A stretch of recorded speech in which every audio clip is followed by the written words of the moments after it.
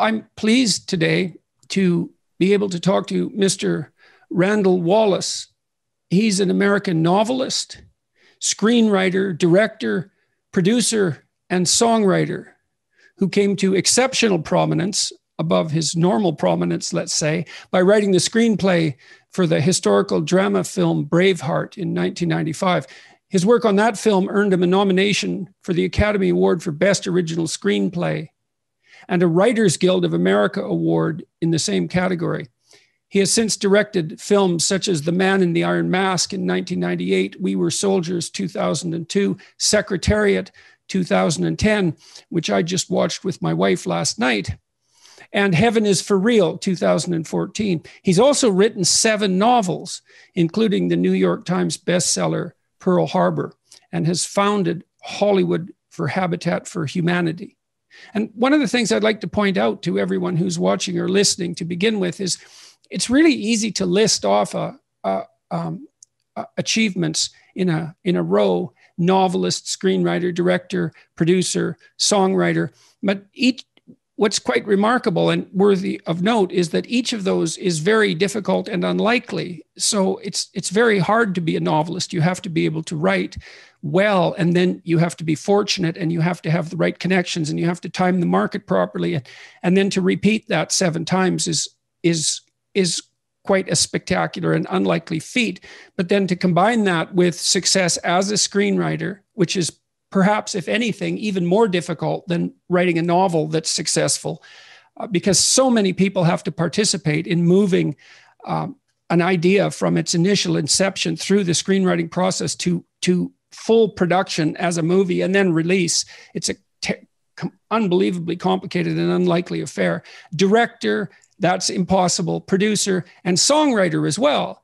And so the conjunction of all those things, the conjunction of 7 rare events is an extraordinarily rare event. And one of the things that really made me interested in talking to Mr. Wallace today is I'm very curious about how he managed that, what his life, how his life has been set up so that became possible.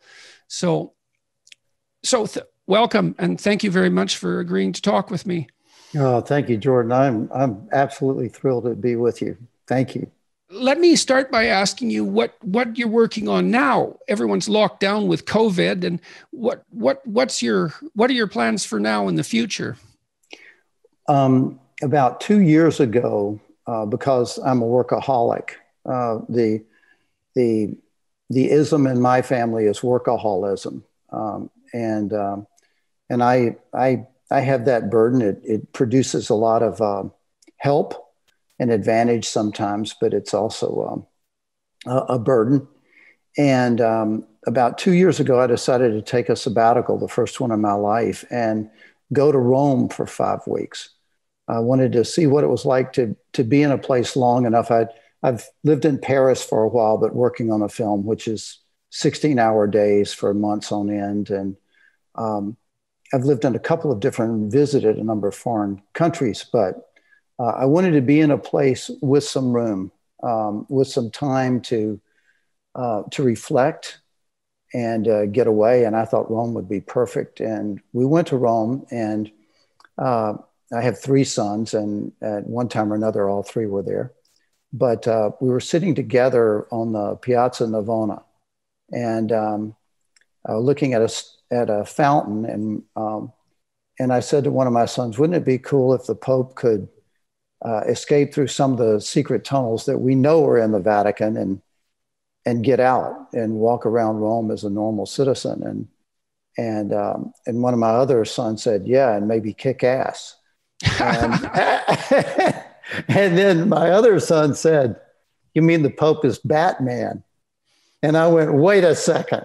And suddenly an idea was born. And out of a kind of a fun exchange, I have friends who are members of Opus Dei, the ultra-Orthodox Catholic organization.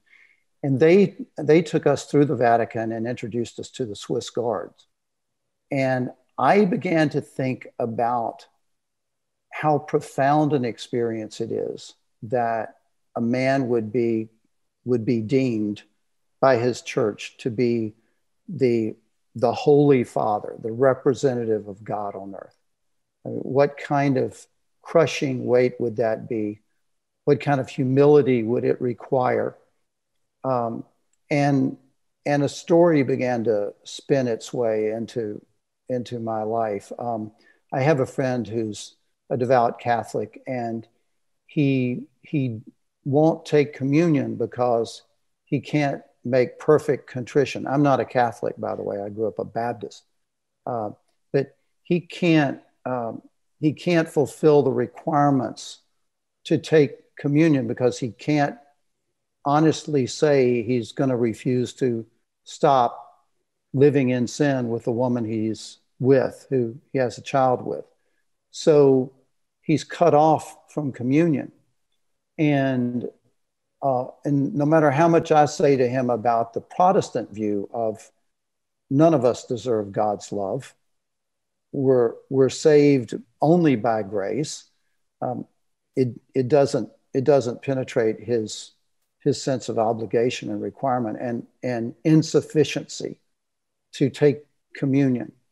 And I began to think about, what if you had a pope who was absolutely committed to the reformation of the church, but he believed that maybe God was not going to bless his efforts unless he became a better man. And to become a better man, he had to own his own sins. And his deepest sin, his greatest guilt, pertains to a young woman who was the child of one of the Swiss guards who tried to protect the popes when John Paul II was shot 4 times in the stomach in Vatican Square. Other popes have died under mysterious circumstances. And the idea that these two people come together on the night when assassins stormed the Vatican to kill the Pope, and they have to try to escape through the bowels of the Vatican while they're confronting their darkest secrets and their darkest fears and faith. That just sounded like the kind of movie I want to do. And for the first time in my career, I felt comfortable in saying to people who have the financial means to invest in movies that I was willing to let them invest. As one of my sons said, I could never let friends invest in movies because it would destroy me the sense of responsibility to get their money back to them. But in this, I had every confidence that this was the kind of movie the audience throughout the world really wants to see, the kind of theme that pertains to everyone, that it would be the classic thing we want, a hit movie that really meant something. And that's the movie I'm preparing now. Planning to shoot in Rome in September. Have an incredible team assembled. Still assembling other people to do it. But that's what's right in my sights right now. Well, in 1,000 years, that isn't a plot that I would have guessed. Well, Jordan, here's another thing that pertains, and it's another of the reasons I'm so enriched by your experience, by your journey, which I feel is just starting. And it's that when you start to direct, there's the metaphor for me is like you're crawling into a pipe, and that pipe is 18 months long, and you're going to crawl through sludge and sometimes even sewage, and there's no turning around, and it's all on your shoulders, and you have to keep going and to stay connected with what I need to stay connected with to survive, which begins with my family. It's extremely difficult. You're in a war. You're in a battle, and I've done a number of movies about fighting, about men who lead other men in battle, and it's consuming. It's all consuming.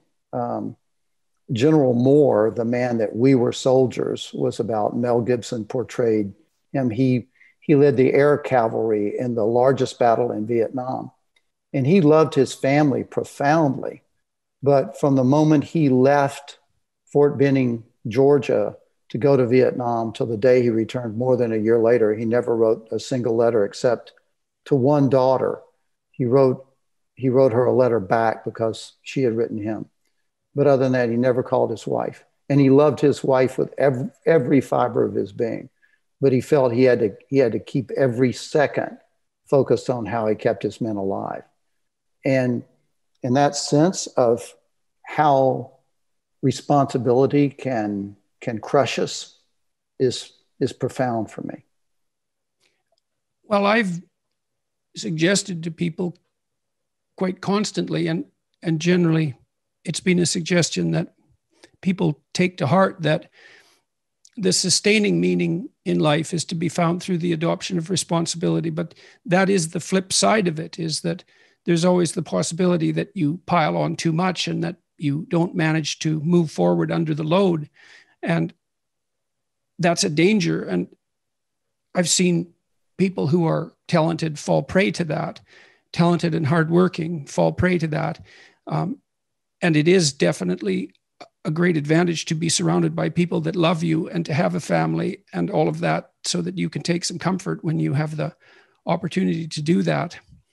So that screenplay that you're describing, that's going to be, you said that'll start filming in the fall, assuming that we defeat COVID and all of that. Yes. And so what drew you to the idea, in some sense, of putting the Pope in what sounds like an action movie?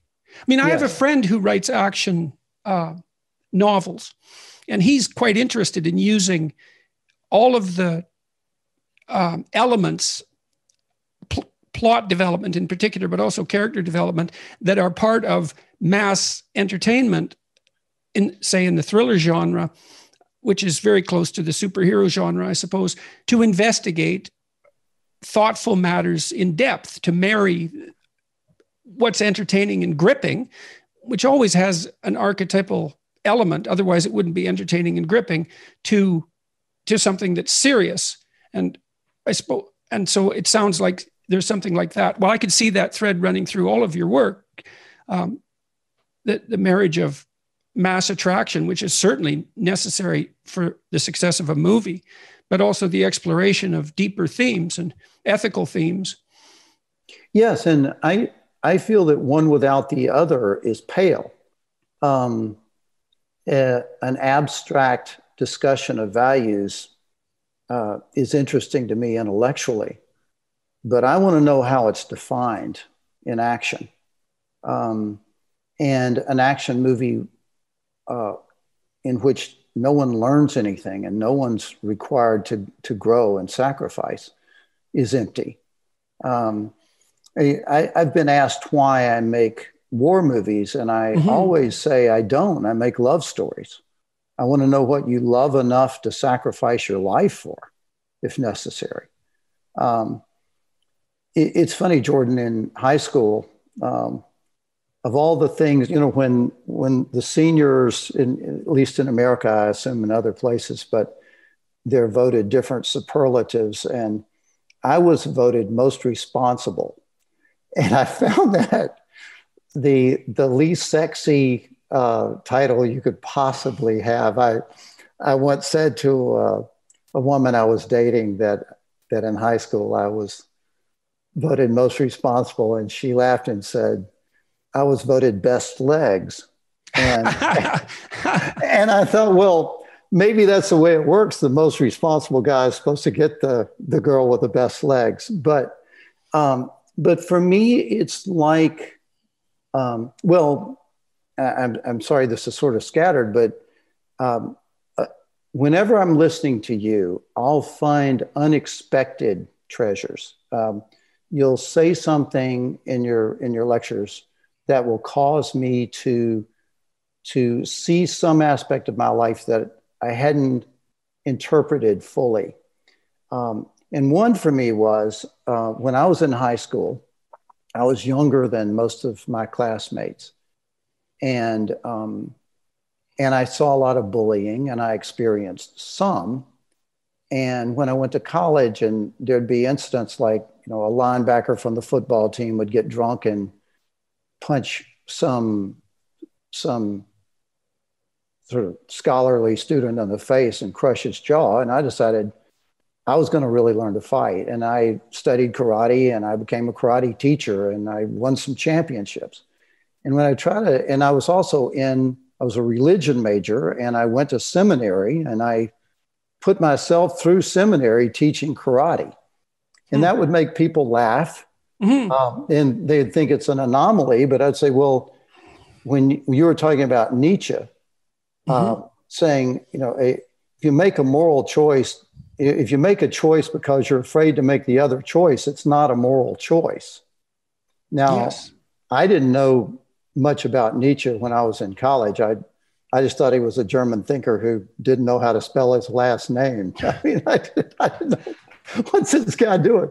But it was that way for me. I thought if I walk away from a fight, I want to know as much as I could know, that it's not because I'm being a coward, it's because I'm choosing to walk away, that I'm capable of hurting someone. And if I have to fight, I want to be capable of doing it. And that to me all ties in with the notion of the complexity of a choice. And we're entertained in a movie, we're captivated, I should say more, by seeing the connection between action and meaning. Well, meaning grounds out in action, right? Something isn't meaningful as far as I can tell, unless it has implications for action. Yes. And or the alternative is that it has implications for perception, because something meaningful can change the way you look at something. But the consequence of that is that the framework within which you act is going to change. And so it grounds out in action. And I mean, I've always been, fascinated, I suppose, by the parallelism between Nietzsche and Dostoevsky, because they thought along very similar lines. But Dostoevsky has the advantage over Nietzsche in some sense, because he can embody his philosophy in characters. And that actually allows him to go into more depth, I would say, than Nietzsche, which is really saying something, because Nietzsche went as far down in some ways as anyone I've ever had the misfortune or pleasure to have read. But and it's so interesting how it works. In the Brothers Karamazov, Dostoevsky pits Ivan against Alyosha, and Ivan is handsome and debonair, and he's the warrior type that you just described. He's very atheistic, and he can put up a pretty good argument. He tortures his brother, who's a monastic novitiate, with stories of children locked in outhouses overnight and freezing to death. They were punished by their parents, which Dostoevsky took from a newspaper and said, I cannot possibly imagine how there could be a God who is omniscient and had all the other classic attributes of God, who could create a universe where that was allowed to happen even once. And Ivan can out-debate Alyosha consistently, but Alyosha's character is such that he wins the argument. He loses all the battles in some sense, but wins the war. And that's something you can really portray when you clothe your ideas in characters. Or when the characters are even more, I think, to the point, is when the characters are so profound that they're acting out ideas that you couldn't yet make explicit. No, and that is one of the things that narrative does, is that it enables us to play out ideas that we're not yet intelligent enough to understand. And sometimes the gap between the narrative representation and the explicit understanding can be thousands and thousands of years, because we're still unwrapping. Well, we're certainly still unwrapping the Bible. We're still unwrapping Shakespeare. There's more depth there than we can understand explicitly. And so anything that uses character has that tremendous advantage. And then there's also this strange ability that some people have in spades to create fictional worlds that are of unbelievable profundity and power. And I mean, the greatest example of that in the last 30 years, in terms of sheer imaginative power, has got to be J.K. Rowling and the Harry Potter series, which, gripped the imagination of the entire planet for a decade and produced untold wealth and spread literacy everywhere as well. She had a remarkably creative imagination and something quite mysterious.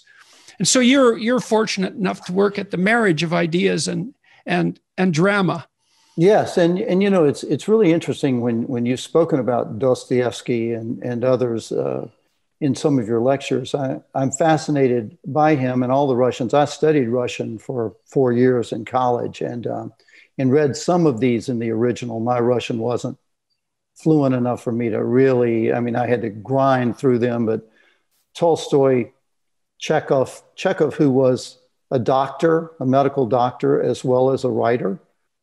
So that congruence of a commitment, not just in terms of literature, but that he used his profession as a doctor to also inform him as a writer. He famously said,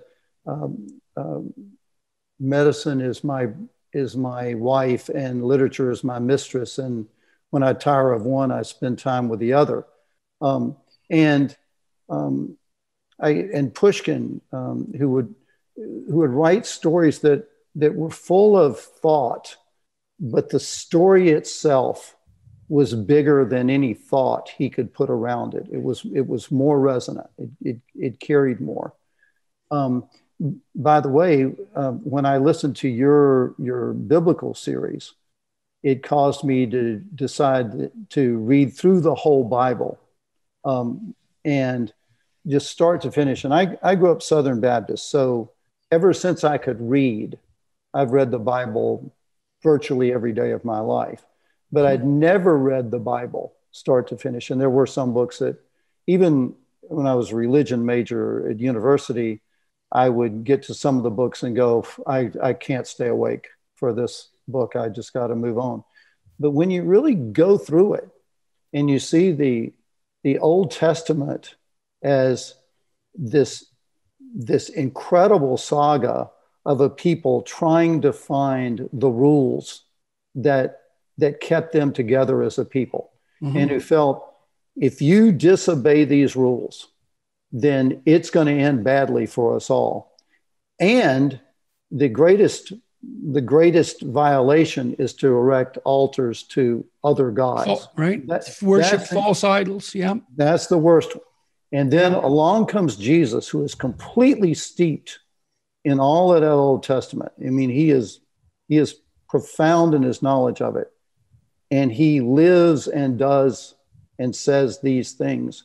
But it's not like it's a philosophy. It's a narrative which I've studied a great deal, and I believe is largely historical, or I should say significantly historical. I believe these things did happen. And then you have St. Paul, who's trying to make sense of what happened. And it's mind-blowing to me. It's mind-blowing to read it as a whole and put it into perspective in that, having spent my life in church. What's mind-blowing about it in part, I mean, and I try to speak of the Bible not from the perspective of a committed believer, and I have my reasons for that. I guess it's partly because I want to concentrate on what everyone can come to see as true, I suppose. Perhaps that's it. But it is remarkable that the Bible does, in fact, make a coherent narrative, because we don't understand that. It was written by a very diverse range of people over a span of time that we can perhaps not even imagine. It's very difficult to tell how old the oldest stories in Genesis, particular, are. The story of the fall and of Adam and Eve and Cain and Abel. They bear all the hallmarks of a previous oral tradition that would have existed in a relatively unchanged form for tens of thousands of years, and perhaps even longer than that. And so they're unbelievably ancient. And then parts of it obviously are newer, and the written parts are obviously newer than any tentative oral tradition. But you have at the bare minimum an unbelievably deep psychological document that weaves itself over centuries into a coherent story. And Northrop Frye, I would say, he's a Canadian literary critic, did more for me than any other particular thinker to help me understand the nature of the narrative. Because Fry, and I suppose he did the same thing, or I'm doing the same thing that he did, because he preceded me, also at the University of Toronto. He assessed the Bible as a work of literature, as a narrative. And that to me was never any denigration, because narrative, a powerful narrative, and you talk about this when you talk about Braveheart, for example, because there isn't that much known about William Wallace historically, but you crafted a narrative that was true enough, let's say, to be unbelievably attractive to people and to motivate them very deeply, because it's an affecting movie. Well, and if it wasn't, it wouldn't have been so popular. And so there's a truth in narrative that I think is even deeper than historical truth. A truly profound narrative truth is like the average of a whole variety of historical truths. And so it's the essence of historical truth. So it's even more true than what we would consider, say, eyewitness history, because eyewitness history is it's one battle, and there's maybe an epic theme in that battle. But then imagine that you could look at 1,000 battles and you could extract out from that what was canonical about heroic victory across all 1,000 battles. You see something like that happening in the Old Testament, and the narrative thread is really quite deep. Societies emerge, formulate, fall off the path, worship false idols, collapse. Right. And then the same thing happens again, and the collapse happens. And the collapse happens because people become too prideful, the kings in particular. They don't listen to the voice of conscience. And a prophetic voice arises and says, you're wandering off the tried and true path, and you're going to be punished terribly for that. And generally speaking, the kings ignore that, and catastrophe breaks free. And you see, and in the Old Testament in particular, there's the promise of the ultimate state in some sense. There's utopian promises that run through it, the search for the promised land. And then so strangely, you see that transformed into something that's not really political in the New Testament. You see that the promised land becomes the nature of experience as a consequence of a particular form of moral being. And then perhaps that has political implications, because people who acted like that would produce a particular state, but it's no longer the dream of establishing the state that will solve all problems. It's psychologized, and it's unbelievably profound.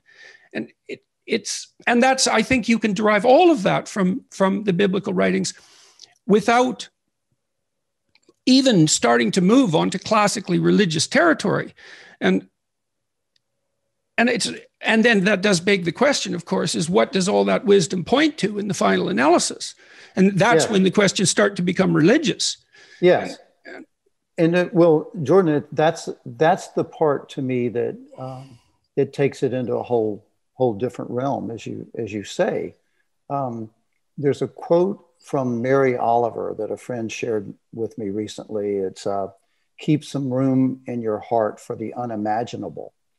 And I find that in a great story, in any great piece of art, that surprise is the central currency of its power. There's an element of, if you will, of revelation, if you will. And I think it was Paul Tillich, I'm not sure, who said that religion is man's way to God and is always erroneous, but revelation is God's way to man. Maybe it was Karl Barth. It's God's way to man and is always perfect. Well, there's a revelatory aspect to any great story. When you're telling someone a story and they didn't see coming what just happened, that's what makes them awake. That's what stabs them broad awake. In Braveheart, so many people said to me it was when the woman that William Wallace loves, when her throat is cut, that's when suddenly they knew they were not in a typical action movie.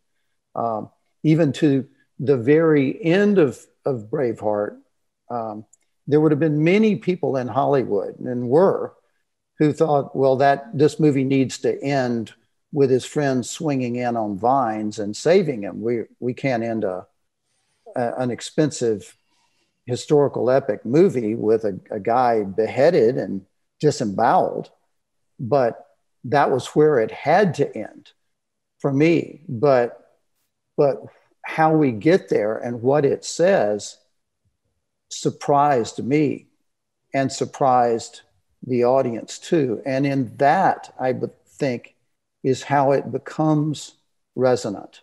I was doing a charity screening of Braveheart a few years ago for the first time in, 2 decades, to sit in a theater and actually see the movie screened, not on television, but projected in a theater, and doing it for a charity in Austin, Texas. And at the end of the movie, I walked up onto the stage to do a Q&A. And the first person who stood up was a young woman in the front row, 19 years old. So she wasn't born when Braveheart had come out. And I was surprised that she stood up first. And she said, "Mr. Wallace, I don't have a question. I just want to tell you something. My fiance died 6 months ago. And before he died, he told me he wanted me to watch Braveheart so I would understand the way he loved me." And I had to stop. I couldn't go on for several minutes. It shocked me. It moved me. It surprised me. You said that you write love stories, and I guess she put her finger on that, hey? Really yes. Profoundly. And the idea that men want to be courageous. They want to be willing to sacrifice themselves for what's worth sacrificing for. And women want a man like that. Women want to, and they want to be participants in that story, in that same journey for themselves. And to me, it's narrative can give you that more than any abstract explanation of it. I mean, I don't mean to no, there's a lot to unpack in that. I want to go back to your discussion of surprise. I mean, among people who assess information theory, there's a strong association between something that's informative and something that's surprising. If you can predict it, technically speaking, it doesn't contain any information. And so information always comes in the form of surprise, technically speaking. And we are wired to attend to what's informative because that's what updates and teaches us. And so then you said revelation comes in the form of surprise. And I would say that's virtually the case by definition, isn't it? Because imagine that you're viewing a narrative through a particular lens. You're in a cognitive perceptual structure, a frame of reference that you're using to track all the actions and to make sense of them and to make predictions. And if something unexpected happens, that means that you've just learned that frame of reference is no longer applicable to the current circumstance. And so what that really does mean is that something transcendent, at least from the perspective of that current frame of reference, has in fact occurred so that's a mini miracle in some sense, right? Because yes. A miracle is something that doesn't obey the laws that you're currently following. That's one way of thinking about it. And so a surprising revelation is a mini miracle, and maybe it's because of that. It's reminiscent of the fact of the miraculous, generally speaking. But I would also say the narrative does something else if it's profound too. It doesn't just surprise you. It also gives you a new frame of reference instantly within which that surprise now makes sense. And if it doesn't, then you're left unsatisfied by the movie. You think, because I've seen that often, particularly in movies. It doesn't seem to happen quite so much in novels, where the director and the writer will throw a whole variety of things up in the air.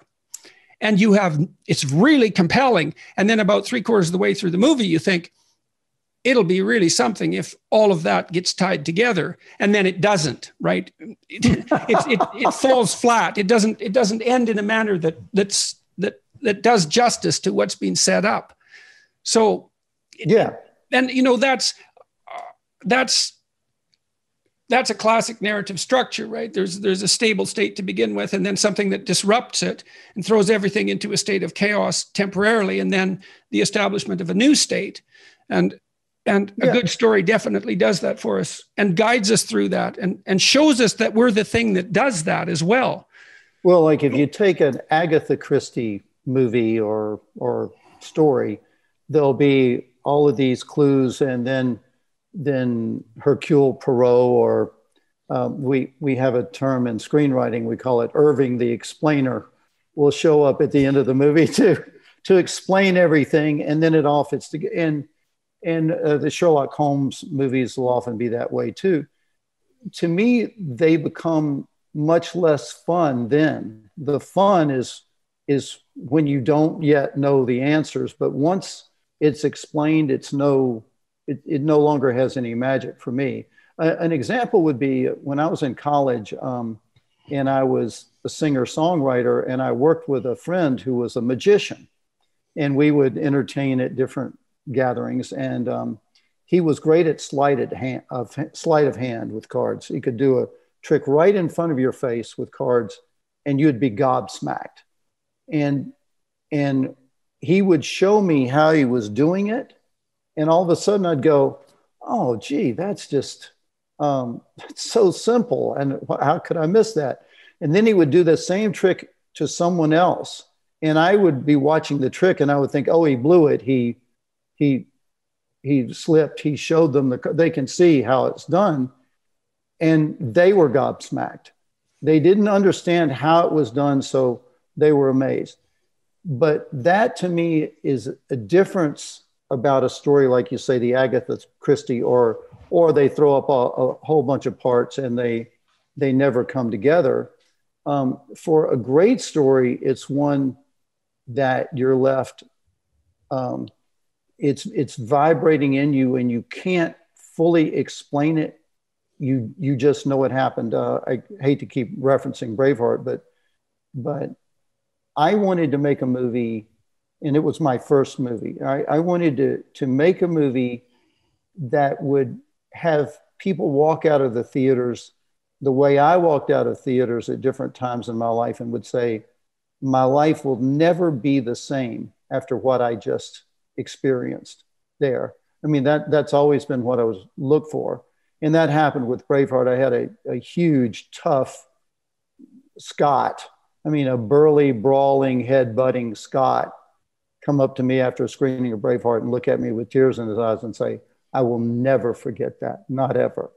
And I think of like a story like Tolstoy wrote a tale called The Wood Felling, or The Wood Felling Party. And it was about some Russian soldiers who were fighting, I believe they were fighting Afghan or Muslim troops in Azerbaijan or in the mountains, but they've been in this cold, forbidding place for a long, long time. They've seen all sorts of death, and they've gone out to cut wood and firewood and load it into a wagon, and a sniper hits one of them in the leg, and hits him in the body, and he's bleeding to death. And he knows he's dying, and they load him on the wood wagon to carry him back while he's still alive. But he grabs the lieutenant by the collar and says, "There are letters from my wife in my boot. Take them and send them back to my wife so she'll have them." And the officer says, yeah, I will. But the dying man knows he won't, because he's seen many men die and just pitched into shallow graves, and there's just so much death. So he says, "No, take them while I'm still alive, and then I know you'll do it." So the officer gives the order, and they strip off the man's boot and cut through his pant and unwrap the wrappings around his leg that he's done to keep warm. And there are the letters.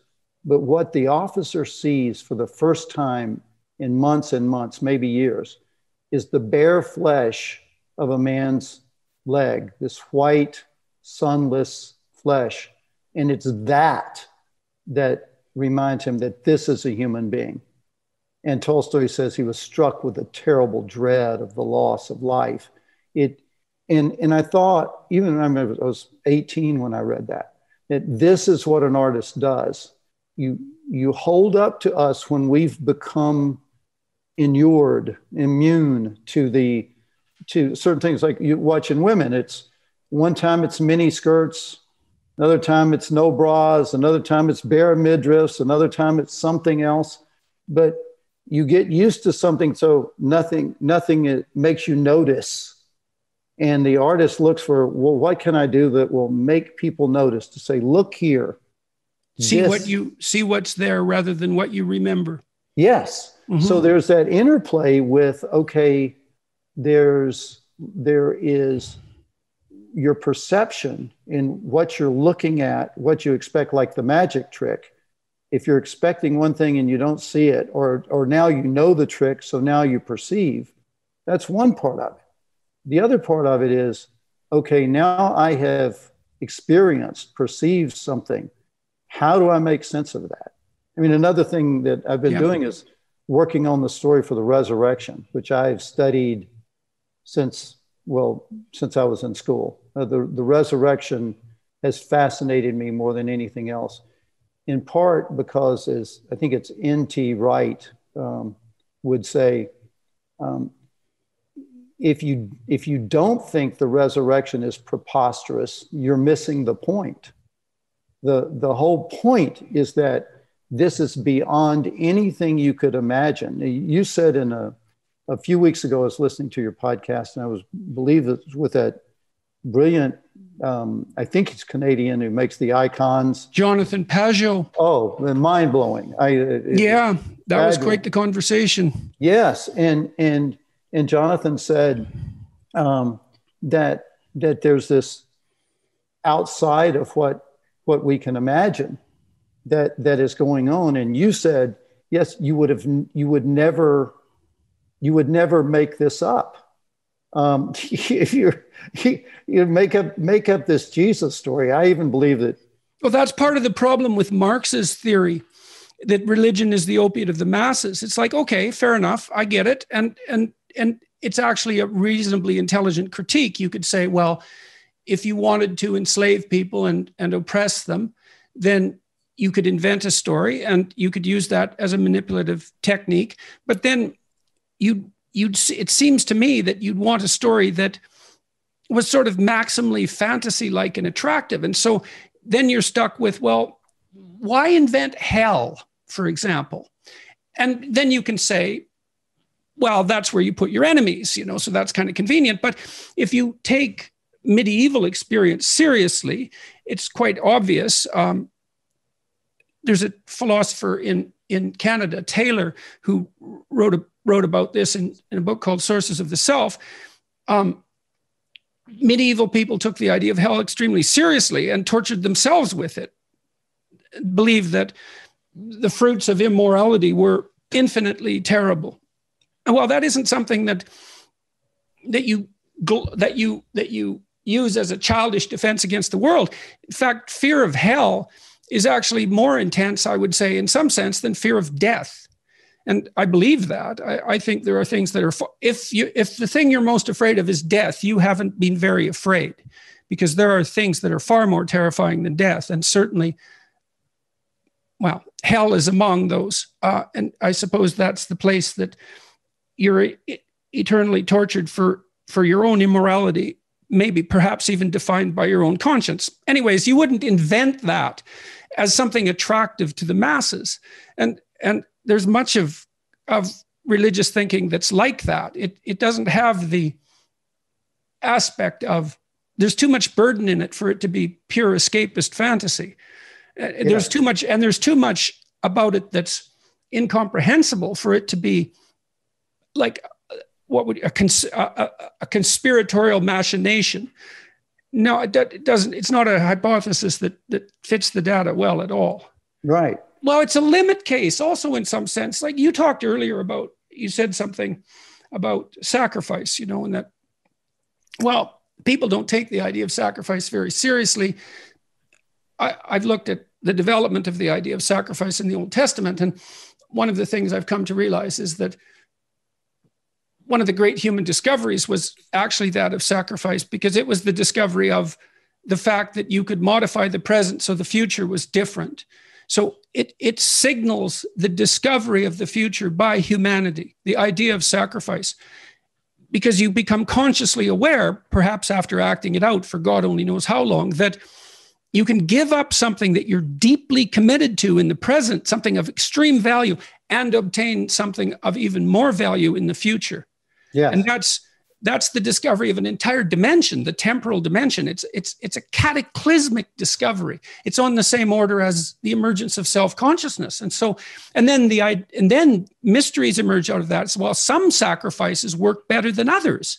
Well, why? Well, the reaction of being to sacrifice seems to be reflective of the nature of being. And that's definitely the case. Some sacrifices work and some don't, just like some games are playable and some aren't.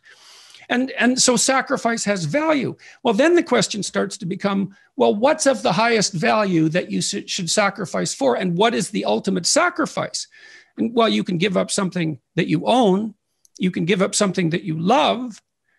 You can die for something, or you can sacrifice your entire life to it. And it seems to me that in some sense, the latter, the last of those, is the ultimate sacrifice, to give up your entire life for the sake of the highest ideal. And Right. that is the ideal of humanity. And then that is the ideal of humanity. And that is what everyone admires. And that's what we all look for in stories. That's what compels us. You said, well, it's the basis of romantic attraction. And I believe that to be the case. That associated with generosity, right? To share the fruits of your sacrifice. And the question arises, well, what is the ultimate sacrifice and what would be the consequences of that? And that's obviously what's being investigated, let's say, in our religious thinking. In the New Testament, there's no doubt that that's what's being investigated. Is there a cosmic significance to the idea of sacrifice? And I agree with that completely. And I believe that's what is at play when you're making the sacrifice. There's this other element of faith in it. Like the person making the sacrifice is, instead of it just being a negotiation, central to the sacrifice, it seems to me, is a transforming commitment. That the person is being transformed, and what he is giving is transforming. It's like one of the most commonly quoted lines from Braveheart is, "Every man dies, not every man really lives." And I didn't, by the way, it's a pet peeve of mine. Another line from Braveheart, besides just the scream of freedom that people do, that comes from the film, but is, "They may take our lives, but they'll never take our freedom." And that quote is on the wall of the United States Air Force Academy, but under it is the name William Wallace, although William Wallace never said that. And I keep wanting to write the English department there and say, "Hey, listen, guys."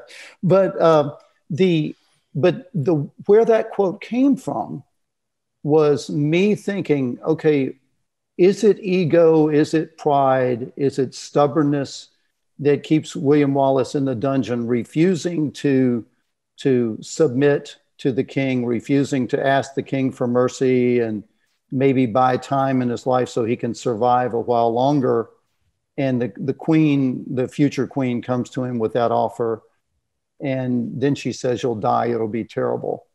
After he has said, "If I submit to him, if I cry out for mercy, then everything that is me is dead already." And she says, "You'll die, it'll be awful." And I was thinking, well, what can he answer to that? And that was, every man dies, not every man really lives. And it became that, and in thinking of, say, Jesus at Golgotha, that if you took a snapshot at Golgotha on the day Jesus was crucified and you said, "Who's the victor in this picture?" you probably wouldn't be inclined to say the guy on the middle cross. But you might, if you stared at the picture long enough. You actually might see it. Human beings may recognize that this one here in this way was doing something beyond all understanding.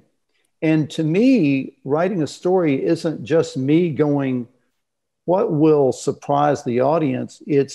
I am being surprised by the story as it's coming through to me. The most notable part of that in Braveheart was I reached the end of the story, and I can see this clearly now, although it was more than 25 years ago.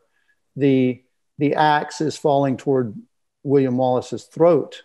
And I wrote that on the page. And then I thought, well, we can't see the axe contact his throat and sever his head. What do we see now? And then I thought, well, what about to look at this from the point of view of him? When he knows he has fractions of a second to live, what would he look for? Where would he turn his eyes? Would he look at the axe? What would he do? And he would know that his friends were there. So I wrote, in the last instant of his life, William Wallace turns his eyes to his friends, who were Stephen and Hamish. And I did not know, Jordan, until that instant, that there between them was her, the wife he had lost. And I wept.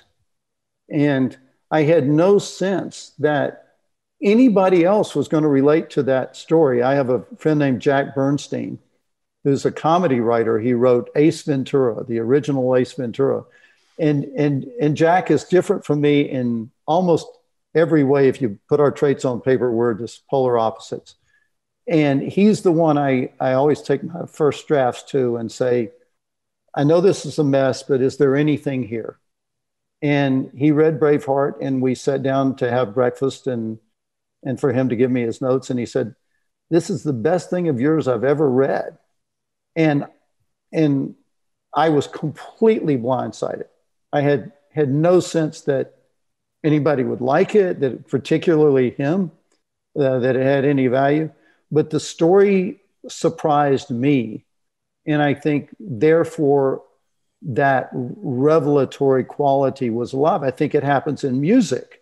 What makes music magical is not that it's if it's just the same beat, the same monotony, the same chord changes we've heard, the same lyrics we've heard, it doesn't open us up at all. But when it's just enough different that we notice the difference and are drawn into it. Now, if it's too different, when I was in school and took music classes and they're telling us about atonal this and that and abstract, it had no life, no heart at all. But when I listen to Beethoven, I can just feel the swelling of his heart, and here hundreds of years later. Yes, well, you hear something great and you follow it, and then there's a move of genius, and out of that greatness comes something that's even greater. And you're so satisfied by that because you can see what's greater emerge from what's great, but you can also see that that's characteristic of humanity. You're participating in that. Yes. Emergence of what's better in this surprising manner. Yeah. One of your new rules is to take a room and make it beautiful. Mm-hmm. And I love that. I love that rule. I mean, that it seems so simple, but that is one of the richest ones for me. That's my favorite chapter of both books. I would say I'm happiest with that one. Wow. Yeah. Well, I had an incident a few years ago, and I got an infection, MRSA, and I was misdiagnosed, and a friend, and my doctor gave me 2 medicines, which actually caused it to inflame even more. And a week later, I was at the Mayo Clinic, and they were discussing amputation of my right hand. You write about that in this book. Yes. Living the Braveheart Life. This is an autobiography, or partly an autobiography. Yes. And I was trying to make sense of that experience for me. And one way I did was to say, I don't want to just have a hand and do hand exercises. I want to celebrate having hands. And I decided I would learn to play the piano. Learn to really play the piano. And I went out and and made a kind of sacrifice and kind of a crazy thing. I bought a fabulous piano, way, way beyond anything I deserve or my playing merits. But having that instrument. I did that with a suit when I went on tour. I spent like $8,000 on a suit, and it was more money than I'd ever spent on a car. Like, you know, I was horrified by it, but I thought, well, I'm going to put everything I have into this, and yes, start with this. And did you find that it was well worth it? It was definitely worth it, no doubt about it. And kind of goes with one of your very first rules about, you know, walk with your shoulders back and your chest out. And it's like when you dress well, you're a different person. Well, I felt I owed it to my audience. It was like, if they were going to come and see me, I was going to do everything I possibly could to set the stage properly. Yes. And you know, it's all those little gestures matter. Well, they're not just little gestures. Right. So it's there. That was a mark of faith in some sense. It certainly violated my sense of fiscal propriety. Right. You know, and I wasn't sure how I could justify it. And I guess partly the justification would be if the lectures were good enough, you know, but I was at least moving in that direction. And like I said, I never regretted it at all. It was exactly the right thing to do. Well, it's funny to do it for yourself.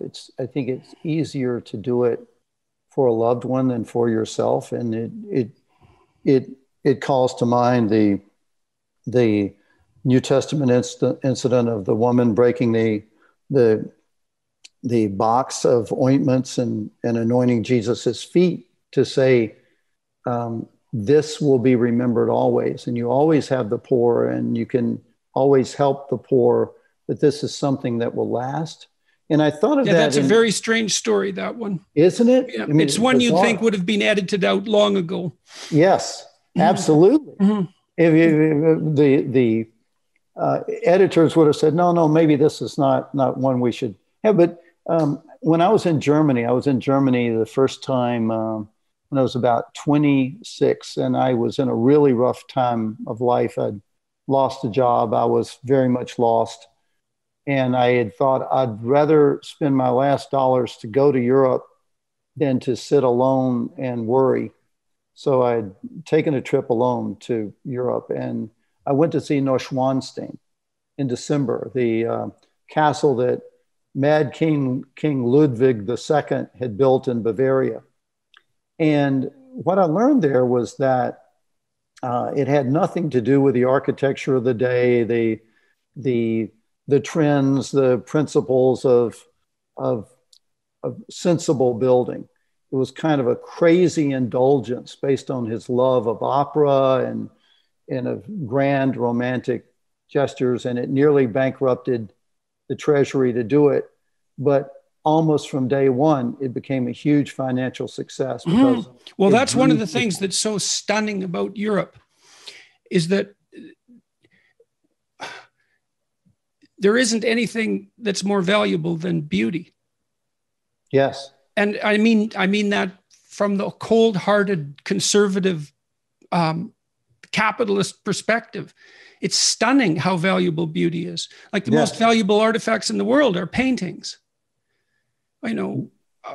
Accepting things like chips to make, or factories to make chips, but single artifacts, paintings are worth $150 million at the upper end, and ancient manuscripts that are works of timeless art. And it looks like an investment in beauty is one that pays off as long as the thing remains in existence. I mean, I don't know how much everything in Europe that's beautiful cost, but it was plenty. But it's paid back in spades and is only going to become increasingly more valuable as the past becomes more and more scarce, which is happening very, very rapidly. Yes. So, I mean, these countries have more tourists than people. Yes. And it's all a consequence of art and beauty. Well, in Rome, there are something like 150 cathedrals. If you went to, or it's enough that if you went to 3 or 4 a day in a month, you couldn't visit them all.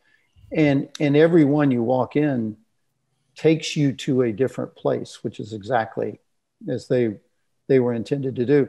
I thought your podcast with Juliet Folger, Fogra, yeah. Fogra, was fascinating to have the interplay between the writing and the the depth of the thought that then connected with turn this into an actual visual image. I mean, that's hard. It's hard for me when I've written a character to accept a human actor as being that character. They say that David Lean, when he was directing Dr. Zhivago, didn't want to stay in the same hotel as some of his actors because like Julie Christie was his Laura and Dr. Zhivago. He didn't want to see her with a martini in her hand, smoking a cigarette. He wanted to direct the movie, seeing her as this pristine object of love, this woman, this subject of love. And I think it's hard for, I was fascinated to hear the process of the way you work together to create those images. And I thought the images were stunning and really resonant for, when you're reading it, you look forward to seeing the next illustration to tee you up for the next chapter. As you see it, and then as you're reading, you're starting to understand the image more.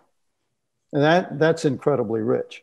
Yeah, well, I was hoping, and I think it happened, that adds another dimension. You have the explicit rules, let's say, that's the explicit philosophy. And then you have the implicit philosophy, which is the story. But then you have something that's even more implicit, which is the image. And the story is richer than the explicit rule, and the image is richer than the story, but the image isn't as clear, and neither is the story, right? So you move from focused clarity, but a rather narrow representation, to what's extremely broad and all-encompassing. And you lose something when you move in either direction, right? But having all of it at the same time, well, it gives you the advantages of all three kinds of representation. Yes, and that to me leads us back to the power and the resonance of art. That any piece, a painting, a piece of music, a movie, a story, resonates through all of it. When I was a child, my father, who was extremely frugal, but he loved music, and he got a deal on one of the first stereo sets. It was a huge thing. Speakers were separated and had a turntable, and he bought a collection of classical records because they were basically giving it away. Nobody wanted it in Memphis, Tennessee, and he brought those records home, and one side of one LP was the 1812 Overture. And I would turn that on and turn the volume up as loud until my mother would scream at me, and just be caught up in that. I could see the battle. I could see the armies moving. I could feel the winter. I could, here's Napoleon's coming, and the cannons are going, and the Russians are fighting back. And it had dimensions beyond the simple things of notes and what was audible.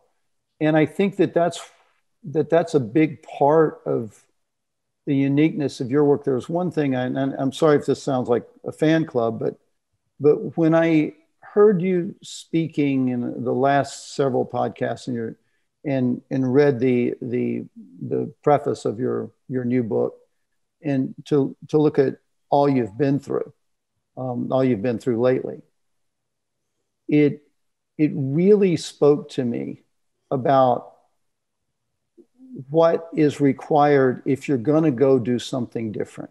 If you're going to bring in, if you just kept your mouth shut about anything outside of your own area, of course, you were, in Toronto, you were speaking about it. It didn't feel like it was outside your own area to say, wait a second, you're asking me to to violate some things that I think are violations. You could have just been a good boy and sat in your seat. I could have been a good boy and tried to write an action adventure movie set in the present day and not write something crazy, like something about somebody that was beheaded and disemboweled 700 years ago. Or this upcoming movie about the Pope. Yeah, it's going to set some people's hair on fire, no doubt. And I, there's a part of me, well, I hope it's important enough to do that. But you're combining, you're saying that everything is relevant, that what these philosophers were talking about, what these artists were painting, what these musicians are doing, what filmmakers are doing, this is all something that's trying to get us that way. No, that's what a cathedral represents. It's an expression in stone of this yearning to bring the material world into harmony with the spirit. It's something like that. And that's what music does as well. And there's this proclivity within us to strive upward. And the cathedrals, they're absolutely amazing. These lattice-like structures of stone. There's something about the harmonious interplay of shadow and light that's key to it as well. It's like the opening up of dark matter to the light that pours in. That's all embodied in the architecture. And I can't say, and neither can anyone else, what that ultimately represents. And then to bring music into that space and tradition, it's all pointing upward to something, to the direction that we're supposed to go. It's so terrible to see these buildings empty out. I mean, thank God that they're being preserved in some sense by the tourists who come there driven by a sense of awe. But we can't inhabit them anymore the way that we used to. And that's a terrible thing. It means there's a kind of ideal that we're no longer pursuing. Perhaps we're no longer pursuing it. It seems like a catastrophe to me. No one really knows how to revitalize it, though, unfortunately. So, well, I think one of the problems to me when I was in Paris working on Man in the Iron Mask, I would want on a Sunday morning to go to a mass, and it was very difficult to find. Well, for one thing, Baptists, church would start at 11 o'clock on a Sunday morning, and the masses aren't like that. But go into, say, the Cathedral Saint-Germain, and there was no one there. It's a magnificent ancient cathedral, and a few tourists, and the place didn't feel dead. The architecture was alive, but it was very difficult to have a congregation. And a congregation is what the church, of course, is supposed to be.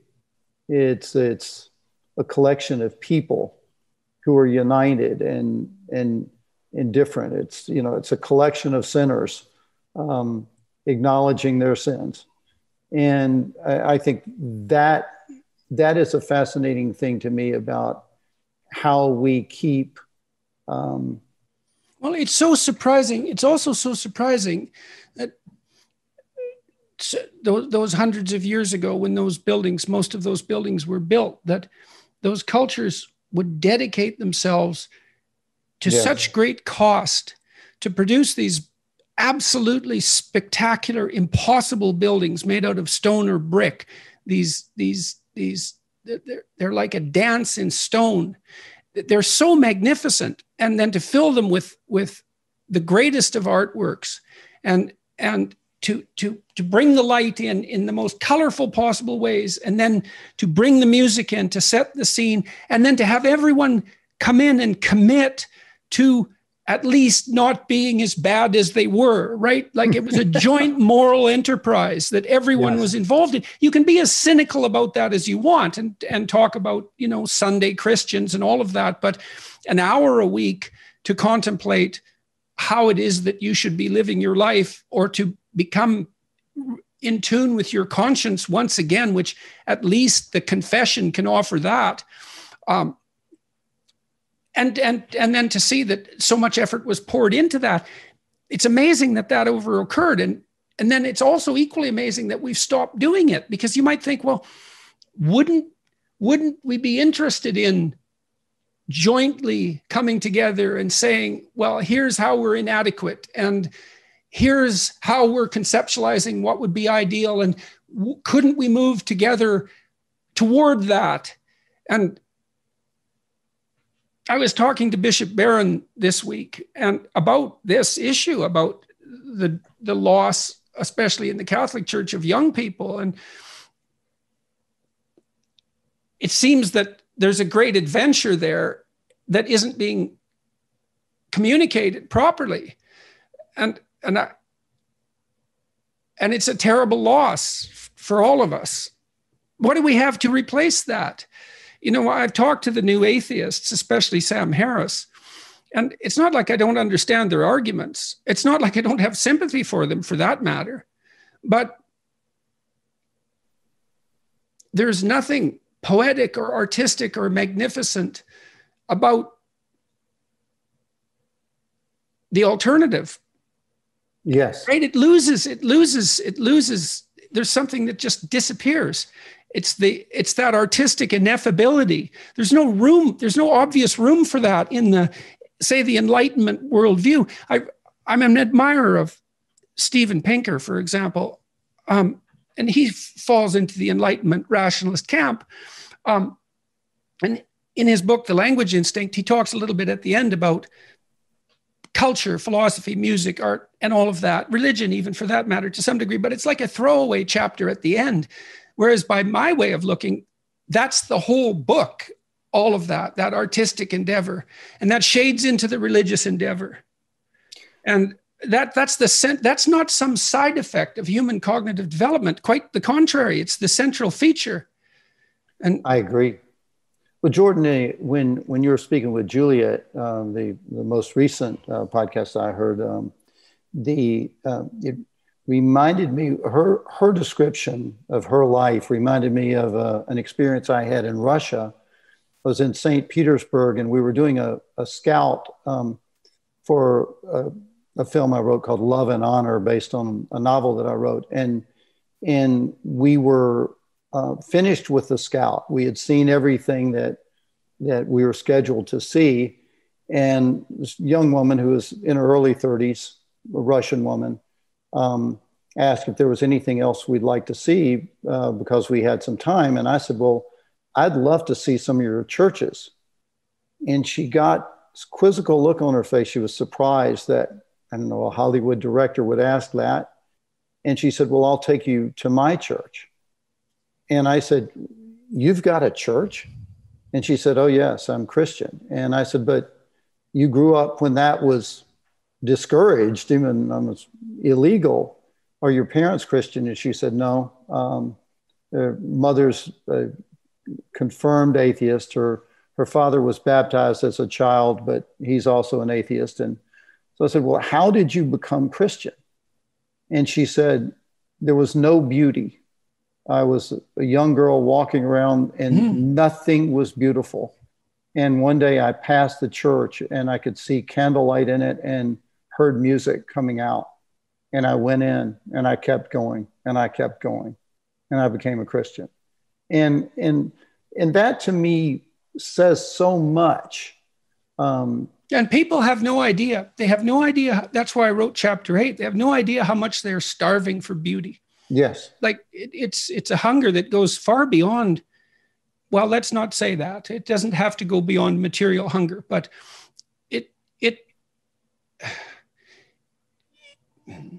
no matter how well fed you are, without some relationship to beauty, there's too much suffering in the world for it to be viable.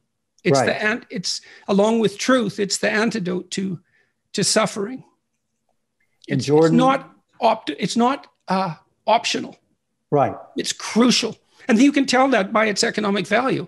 For those who are hard-headed, it's like you can't point to anything with more economic value. Period. The end. And so. Well, some weeks back when you were, I felt, really working your way back, that work and engagement in your calling. is helping to heal and sustain you. You said something along the lines of that you wondered why in the Christian community and religious community, the people were telling you that your work means so much. You know, why it's somewhat overwhelming to realize that so many people are drawing from you. And I think I can tell you. It is completely. It is. Well, today I was sitting on a bench with my friend who walks with me, and this kid came up to me and he said, apologies for interrupting you, but I was listening to your podcast while I was walking down the street and I saw you here. He said, and he started to tear up right away. He said, 5 years ago, I was suicidal. And I've been listening to your lectures on a regular basis. He said an hour and a half a day, which seems like an overdose to me. He said he's invented prosthetic limbs and has helped all sorts of disabled people and is on his way to MIT. It's like just a random meeting on the street, you know? Yes. Yes. And thank God for that. It's too much. Yes, of course it is. But I tell you, and like, I know you like to understand, you know, that's there's something else you said a couple of weeks back about, I want to understand why. I want to understand why this story makes sense. And I do too.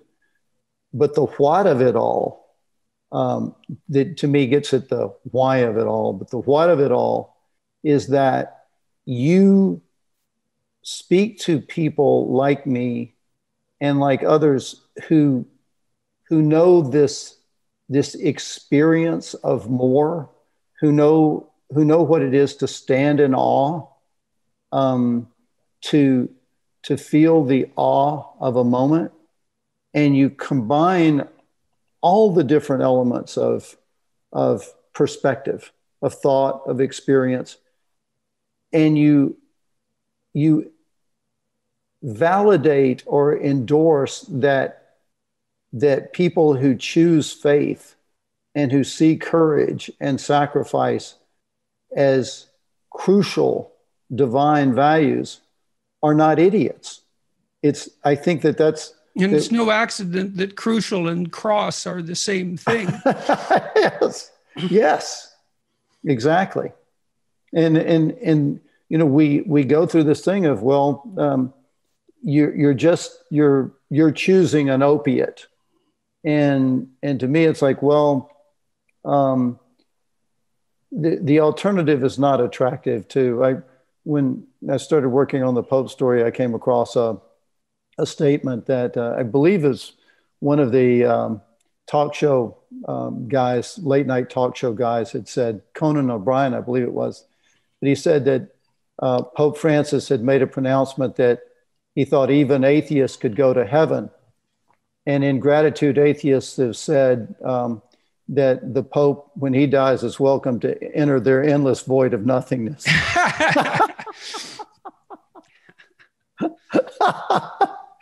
So, well, the problem with that worldview is, in some sense, that endless void of nothingness confronts us right here and now. Yes, exactly. That I try to tell people I'm not so much concerned about life after death as life after birth. Like Jesus said, "Come that you can have life and have it more abundantly." And I'm not trying in a movie to espouse my particular dogma. I don't believe in my own dogma. My own dogma is limited, and I'm not trying to think that. When I was in school and I'd study systematic theologians, and I remember asking my mentor, who was the head of the department, what is really the point? What are they trying to do? And he said, well, they're trying to have a system of understanding that holds up from every angle. Mm-hmm. I thought, but well, how's that working out for them? Because ultimately you get into, do you have faith or not? When I write a story, it's I've got to jump in and trust. And I don't know where they'll lead, but I know that to not jump in is death. And so for me, it's like the Old Testament says, you know, I set before you life and death. Choose life. And that to me is what I hope my work's about. And I'm damn sure it's what your work's about. I want to talk about your life as Sure. well, because I'm very curious to see how these things are managed. So you grew up in Tennessee, is that correct? Yes. Yes. And so let's start there and tell me, and you worked with an animal show in Florida? Oh, in Nashville. So in Nashville. So yeah, my father was from Lizard Lick, Tennessee. And the men in my father's family are Alton, Elton, Dalton, Lyman, Gleeman, Herman, Thurman, and Clyde. Thurman was it sounds like a group of names from Lizard Lick. Yeah, from Lizard Lick. And by the way, brilliant people. My father's cousin, Gleeman, was Werner von Braun's right-hand man at the Redstone Arsenal in Huntsville, Alabama. He was a genius mechanical engineer building the rockets. And there wasn't a whole lot of education in the previous generation of his family, but they were brilliant men. And my mother skipped 2 grades in school and dreamed of being a writer, but she didn't tell me that until I was grown. My grandmother had a country store, one-room country store made of wood that my grandfather had salvaged from the wreck of a Tennessee riverboat. And I sat in the back of that store on a desk I'd fashioned out of sacks of pig feed and wrote my first story. And I just always loved to write. When the other kids would groan, when the teacher would say, okay, we're going to free write a passage, write a theme, write a story. How did your parents respond to that interest of yours, that interest in writing? Well, so my parents, my mother was the artist. My father loved singing, but he was extremely practical. He had worked full-time since he was 14 years old while going to school. But he had full-time jobs during the Depression, and he scraped for every dollar. He was incredibly frugal. So it was his greatest dream that my sister and I could get an education, which he and my mother had not been able to get higher education, though they read everything. My mother read everything, particularly. My father was a great salesman. If you sent my father to your enemies anywhere, they'd call up and say, I'm sorry, I'm going to knock it off. My father he loved people, but he was afraid of me having an airy-fairy kind of career, one that would be impractical. And when I was in college, I started a little record company, and I had a local hit. I started my own record company. I sold the records. I went to the stores and went to the radio stations, and I had an encouraging hit. What kind of equipment did you use? It was just me and a guitar, but it was in the folk era. Uh-huh. And I found a studio I went to school at Duke in Durham, North Carolina, and there was a studio in Greensboro and one in Winston-Salem. So I'd make the drive over there and make a recording, save my money and have a 3-hour session and make a couple of sides of a record and put it out. And I met Chris Christopherson, who is absolute genius songwriter, wrote Me and Bobby McGee and many others. And he was a Rhodes Scholar and an airborne ranger and a boxer. And he was the kind of Renaissance manly man that I aspired to be, that I related to. And he came to Duke for a concert, and I got to meet him backstage, and I told him how much I loved writing and singing. And he said, man, you've got to go to Nashville. And he was thoroughly drunk at the time, but and I thought, okay, that I did, and he didn't know me at all. But I seized on that advice, and I heard about a theme park opening up called Opryland, and they were looking for summer workers. And I went over and auditioned, and I did a comedy song that I'd written as a kind of a parody of a country song.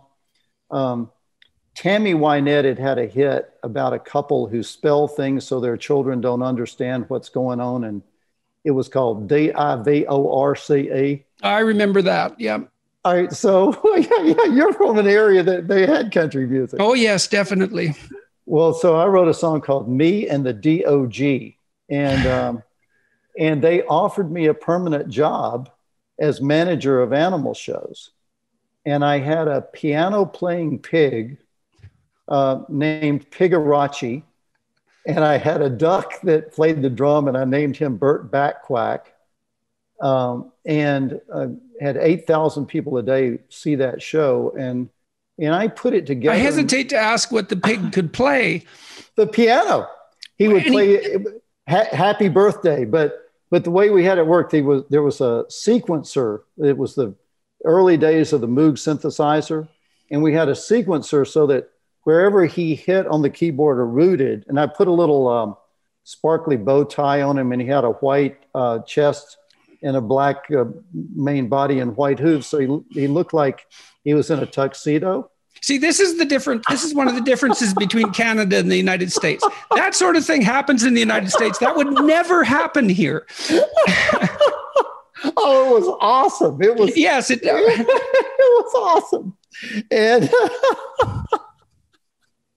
well, there's a theatrical element to the United States that always just stuns me when I go there, because it's almost completely lacking in Canada, and not to our advantage, I might also add.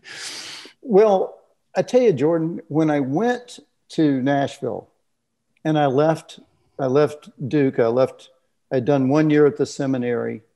I was head of the religion majors committee. I was kind of a leader among students. And I was I hate to put it this way, but I was sort of the golden child of my parents' hopes that, I was going to go be a doctor or lawyer. And right. The classic game of parents who want education for their children, but aren't educated themselves. Yes. Of course.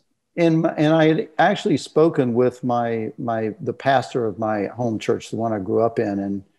And he asked me if I felt the call to be a pastor when I was majoring in religion. And I just studied religion because it fascinated me. And it seemed more relevant. And at that time, I hadn't settled on becoming a writer. And what year were you in university? When was this? What year? I graduated in 71. I was in seminary until 72. So you were studying religion right at the height of the hippie era, essentially. Oh, yeah. Absolutely. And did you have hippie leanings, or were you buttoned down conservative type at that point?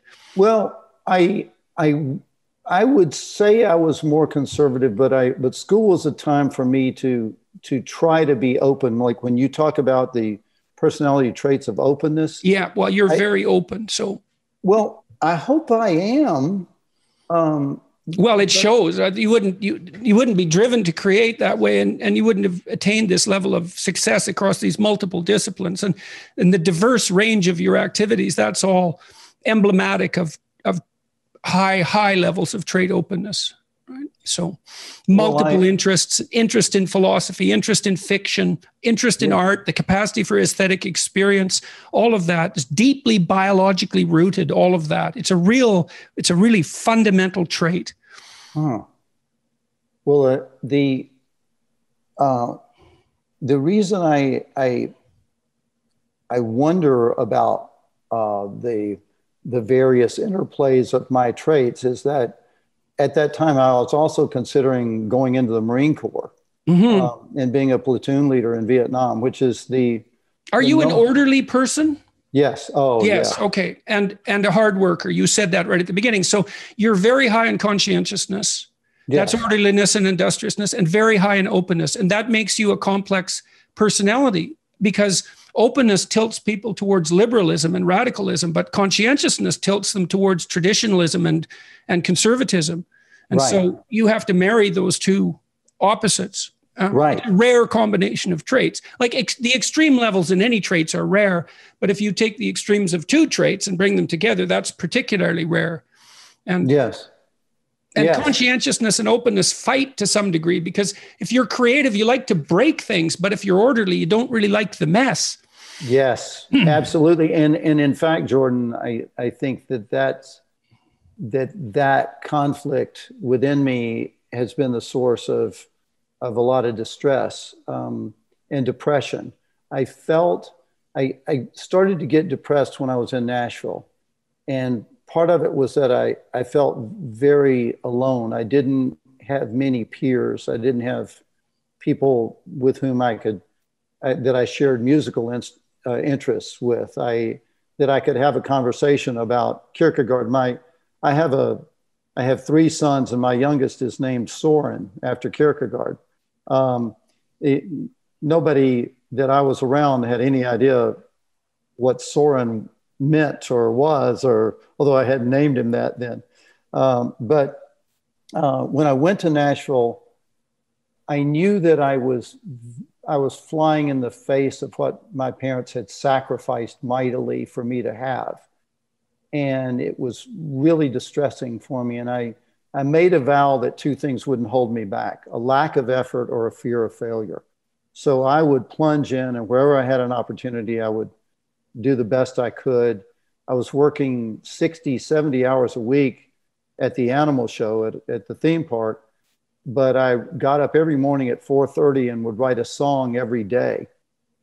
So that's the first thing I'd like to highlight, because I am interested in what's made you successful across these multiple domains. And part of it is, well, the marriage of openness and conscientiousness, there's a paradox there, but that capacity for dedicated work and discipline conjoined with creativity, that can make both of them move very, very rapidly. Yes. So, well, I got signed to Nashville's biggest music publisher, and they considered me really prolific. Well, a song a day, and did you decide you were going to do that? You were going to get up at 4:30 in the morning, you're going to write a song. So how did you, because are you waiting around for inspiration, or do you just write the damn song? Right. If I dragged my butt out of bed at 4:30 in the morning, I was going to write a damn song. And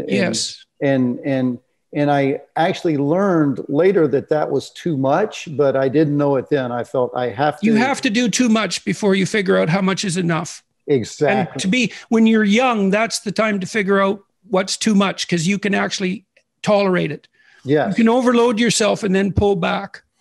Well, I was living in a one-bedroom apartment in a nice apartment building. I mean, it was clean, it was safe, but I had no furniture. I was sleeping on the floor. I didn't want to spend any money on furniture. And I saved my money. And after about 2 years, I felt I wasn't getting anywhere. I wasn't having any songs recorded. You know, I was making a little money with this publishing company, but not much. And I was making a pretty good salary at the theme park, but I'd saved my money, and I decided I was not being successful because I wasn't committed enough. I had a picture of Beethoven, which is a rather iconic picture of him holding a notepad and frowning up at the sky. And I thought, okay, I'm going to be like Beethoven. I'm going to commit completely. And I quit my job. And I spent all day, every day alone in my apartment. Almost never went out, no friends, no social life at all. Just writing, studying, practicing all day, every day. And after about 4 or 5 months of that, I had a breakdown. And really like panic attacks, couldn't eat, debilitating depression. Are you extroverted? Yes. Yes. So that would have been very hard on you, that isolation. Yeah. I mean, I'm like my father. I'll go into a restaurant and I'll get to know the busboys and I hug everybody, and COVID's been bad on me. But it was raining every single day. There'd been 14 straight days without a patch of blue sky. And I decided, if I don't see some blue sky, I'm going to kill myself. And I loaded everything I could carry in a Toyota, and I drove to California by myself and got out here and kept trying to write songs. Ultimately got a job because I was still running my own little music company. And that impressed some people in the music business that I could walk into an office without a calling card, without a company name, talk to the secretary, get past the receptionist, get my songs to the producers, and they were impressed with that. And they offered me a job. I was at a major music publisher for about a year, and then they had had you graduated from Duke at that point? Oh yeah. How old were you when you went out to California? 25. Okay. And then and why California apart from the sun? I mean, were you going there because it was Hollywood? Because it was? Did you go to LA? Yeah, I went to LA. Went to LA. But they had a music scene in LA so it was music was either London, which I didn't have the money to go to, and New York, which I thought they're going to hate me up there. I'm a Southern Christian. They're going to hate me.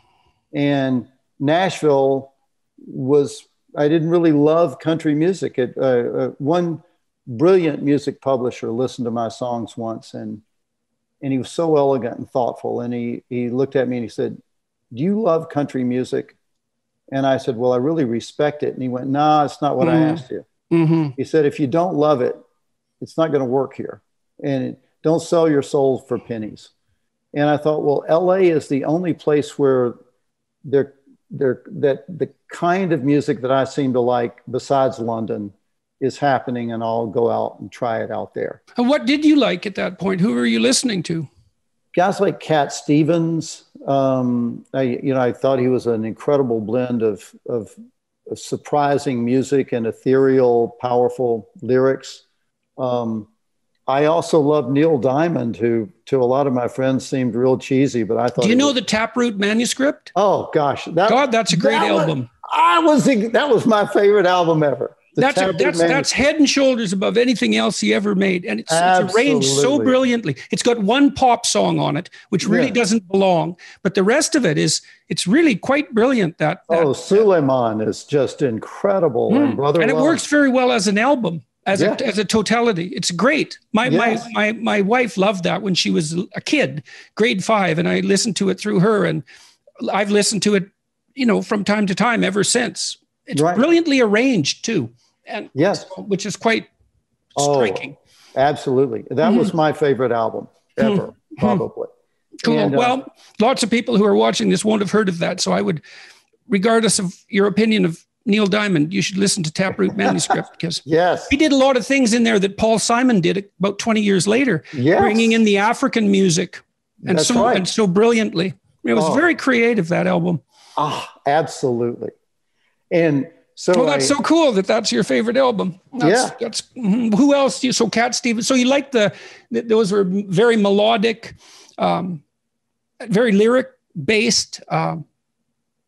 Who else were you listening to?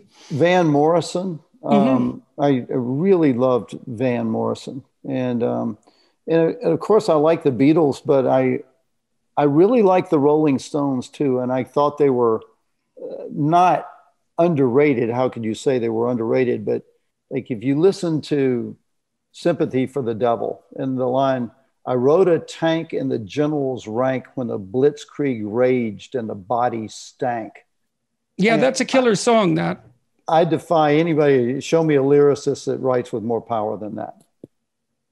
He was somewhere else when he wrote that. That's a pretty dark song. But it's a great song. I wasn't in a band, and I wasn't. It felt that I was trying to get my arms around too much. That I didn't know how to go from sitting I lived in Los Angeles. I lived in an attic over a garage. It was built in. It was it was nicely built in, but I'm 6'2". I could only stand upright in the very center of the apartment because the roof was so slanted. And but I had a piano, and I worked all day and on songs, but I wasn't having any success then. And I met a woman who became my wife, and her father was absolutely brilliant. He had been a prisoner of war in World War II. He was a bombardier navigator, and he was shot down in 1942 or early 43. So he was a prisoner of war for a couple of years, Stalag Luft 3. And he'd written a screenplay about his experiences. He was close friends with William Peter Blatty. They had worked Exorcist. Yes. And Blatty was also a genius. And they had worked as an intelligence unit, counterintelligence unit during the Korean War. And they were friends. And Blatty's success with Exorcist kind of inspired my father-in-law. And he'd written a screenplay, and I'd never seen one. And when I picked it up, it was on her coffee table. And the form lit me up, Jordan, because it didn't have the sort of pompous nature of so much modern fiction when the writer's trying to show off his knowledge. It had, there was an essential nature, like when you talk about how to write and all the editing to get down to the essence. Screenplays have to do that. They were like songs in that every word has to count. And all you can really portray effectively in a screenplay is what you see the character do and what you hear the character say. So what that character is thinking has to come through in which gets us back to that, how is thought manifest in the concrete world? And I decided to try that. And how are you surviving at that point? You were writing music. Were you employed by the offices that you had walked into? Yeah, I had a job for a year, and that they paid me well, and I was extremely frugal. So that, I mean, I didn't drink, I didn't smoke, I didn't eat out. You know, I made beans and stuff. And so I was able to get along. And once in a while, my mother would send me a little money, and my father would call me and say, "Don't miss any meals." But he wanted me to not suffer, but he wanted me to undergo the cost of my choices. Yeah, well, it's really hard when you're a parent to know how much to help your kids. You know, oh, gosh, you can easily overhelp them. Yeah. Oh, yeah. It's a real problem. Oh, it's such a hard question. Is you because you steal from them if you take their problems away. Right. You deprive them of deprivation. Yes, you do. The way you put it. Yes, and do you deprive them of the solution that they might come to on their own too? Well, I landed a job with Architectural Digest. The phone rang out of the blue one day that I wrote a novel and got it published over the transom by a publisher called G.P. Putnam Sons. Oh, it's a great publisher. That you must have been thrilled. Oh gosh, I was over the moon. And my thought was, I didn't have an agent, but I thought, I want to write my own novel before I take a class on novel writing, or I don't want somebody who's failing at something tell me how to do it. And I want to discover what is in me to do, what is my way, what is my style of doing this. And if I write the novel, then, as well as Vince Lombardi, I believe, was the one who said it, the more you sacrifice, the harder it is to surrender. If I write the novel, then I will be willing to fight my way through the rejections that will inevitably come to see it through. And I went to the library and got down a bunch of novels and copied the addresses of the publishers out, and had 15 New York publishers, and I wrote 15 letters and described my new novel and asked if they would like to see it. And the very first one was G.P. Putnam's Sons, and they said, send us the first 3 chapters. I did. They called a week later and said, we'd like to see the rest of it. Right. That never happens. and then I got 14 rejection letters, some of which I got after the book was published. And along in there, I got married, and my wife got pregnant, and we got pregnant, and she had Mormon ancestors. And she knew, because of them, she knew the entire genealogy of her family back as far as it could be traced. And all I knew was that we were Tennesseans. I didn't know about Scots-Irish. I didn't know about any of that. You know, we spoke English, so I was like, I guess we're English.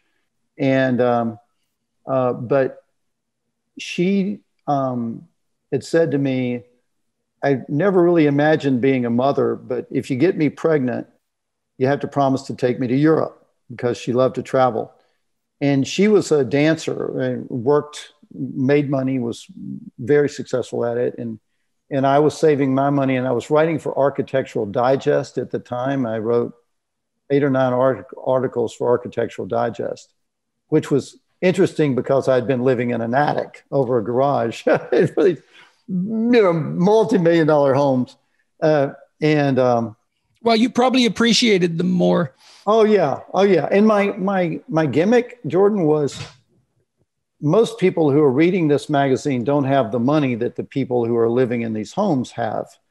But there must be some principle of making a place beautiful that is applicable. And if I can share that with them, and the way the person who's building the home, both the architect, designer, and the owner, the way their personalities, what is driving their process, and all this could be interesting to the buyers of the magazine, whoever would read my article, and that seemed to resonate. So I'd make nice money doing that, and would save it. So we went to Europe, and I had heard that there were Wallaces in Scotland. So we were in London, and I suggested a detour to Scotland, and we were walking into Edinburgh Castle, and there was a statue of a man named William Wallace. And on the other side of the door, flanking the door with him, was a statue of Robert the Bruce. And I knew Robert the Bruce from a Bobby Burns poem, which of course you quote, the gifty geas to see ourselves as others see us, in your new book. I knew from Scots which have with Wallace bled. I knew the reference to Wallace from that Robert the Bruce poem about Robert the Bruce. So I asked a guard there, who is this William Wallace? And he said, he's our greatest hero. And I'm elbowing my pregnant wife going, greatest hero, honey, Wallace, greatest hero. And I said to the Black Watch guard there, well, was he an ally of Robert the Bruce in fighting the English? And the guard said the magic words that every writer loves to hear. He said, no one will ever know for sure. But our legends say that Robert the Bruce may have been in on the betrayal of William Wallace to clear the way for himself to become the king.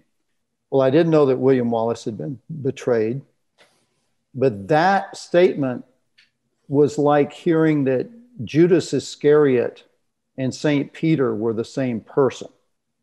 It made me wonder, what if there was something so powerful and profound in the life and death of William Wallace that it transformed Robert the Bruce from a person who would betray his country's greatest hero into this country's greatest king.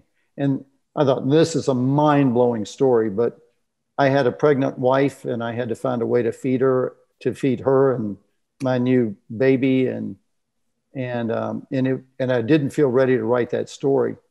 So we came back to Los Angeles, and I got a job working in television. And television is an incredible grind. It's like running in front of a freight train. Yes, it's insatiable. Insatiable. And in those days, and in these days, like if you're on a Netflix series, it might be 10 episodes a year. Well, in those days, it was 22 episodes a year. And my mentor was a guy named Steve Cannell, and he taught me tremendous stuff.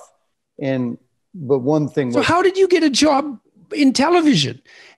I had written a screenplay, and a friend of mine, I was working out at a gym, and I love to work out. In fact, it keeps me sane, and I enjoy it. I enjoy being in gyms, and there was a guy there who was working out really ferociously as well, and he was telling another friend there stories about Elvis Presley. And my father had seen Elvis when he was a truck driver and was getting paid like $50 to sing at a supermarket opening. And I told him that story, that my father saw Elvis at a supermarket opening getting $50. And we started chatting. And that guy that I was talking with was Mike Post, who is the most successful television composer probably ever. Absolutely brilliant guy. And we hit it off and became friends. And one day he said to me, how are you making money? You know, what do you do? And I said, well, I write screenplays, and that's what I'm doing now. I'm a writer. And he said, you ought to meet Steve Cannell. And Mike was doing the music for Steve Cannell. So Mike made it his business to get Steve to read one of my scripts. And eventually a sample of my writing got there. What attracted them was they were doing a show about a guy from Texas who's basically dare I say, a shit kicker. And I was telling them Lizard Lick stories. Right. Well, and they immediately, and once I told them about the piano playing pig, they were like, give this guy an assignment. And from my first assignment. Yeah, that's definitely a door opening story, that one. Yeah.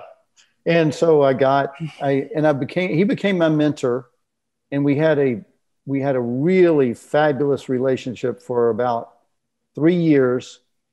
And then we started to get sideways. And I guess it's an old story that, a mentor and the mentee, the protege, the protege starts thinking he knows what he's doing, and the mentor maybe, has mixed feelings about it.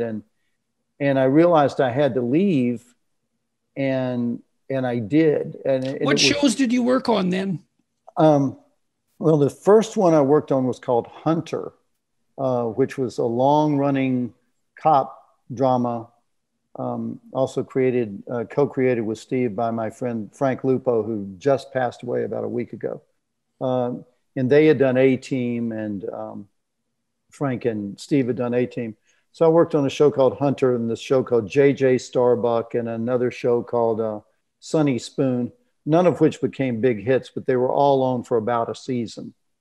And I made a lot of money doing it. I mean, I had a beautiful home and German cars in the driveway and a tennis court in the front and a swimming pool. Yes, you said you said in your book that you're a car aficionado. I'm a hillbilly, Jordan. It's like Elvis. I love him. And yeah, well, they were in the 60s and 70s, 50s as well. They were still simple enough so that you could kind of understand them and have an affinity for them. They've got so sophisticated now and so abstract that it's hard to fall in love with them. They're great. New cars are so good, but they're so good, they're kind of not interesting anymore. That's right. And all my relatives could fix them and tear them apart. And my oldest son restores cars. He'll take a junked, like 65 Mustang, and a year later it looks brand new. He's incredibly gifted with that. But deeply satisfying work, that. Yes, absolutely.